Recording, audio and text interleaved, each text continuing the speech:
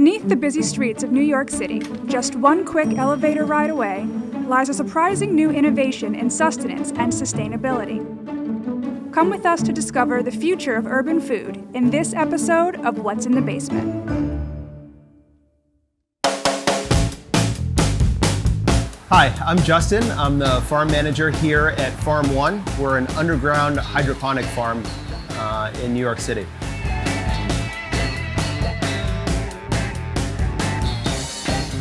One of the advantages of being a hydroponic farm is that we're able to control the environment in which we grow the crops.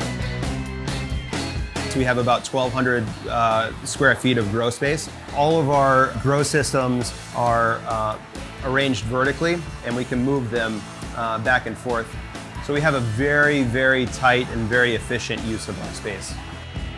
We actually use less water in our systems than we do for our laundry. A lot of hydroponic farms you'll see are planted, entirely with rows of lettuce or basils. Here at Farm.One, we have hundreds of different crops. Chefs will sometimes come to us and say, I can't find this particular microgreen anywhere. I can't find this herb anywhere. It only grows in Southeast Asia or the Yucatan Peninsula. We're able to grow these things because we have really kind of precision underground here to control all the conditions and grow really unique products for people. So we're going to show you how we do planting here at Farm.One. Microgreens, which we specialize in, are the smallest, earliest form of plant. So all of the nutrients and the growth is concentrated in a small shoot when we harvest the plant. This is a spun rock.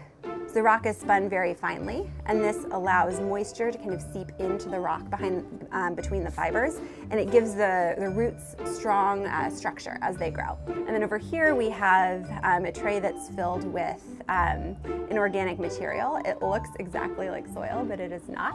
It's made of things like coconut husk. So we've been soaking these seeds for about half an hour or so.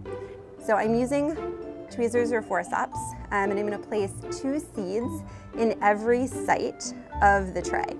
So if you can imagine looking at these trays, each tray has 200 sites, so we're using 400 seeds per tray, and we have 3 trays. So we devote a lot of capacity at the farm to planting because, as you can imagine, it takes some time to seed all of these individual sites. This is called toothache plant. And this is native to the Yucatan Peninsula. It grows these nice kind of, dark green leaves, but what we really grow them for is these buds. Each of these buds contains thousands of little flowers, and when you chew it, it numbs your mouth. It's very spicy, it's almost salty, it makes you salivate, it's very acidic, it's very wild, it's very weird. So as you chew the bud, the cell walls start to break down, and you start getting this really kind of tingling, odd sort of sensation across your palate. Your tongue goes numb a little bit. It tastes salty. It tastes metallic. It really starts to expand across your palate, and it's hard for me to even talk after that.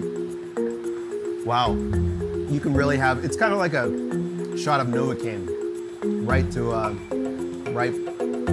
your gums there. Packs a punch.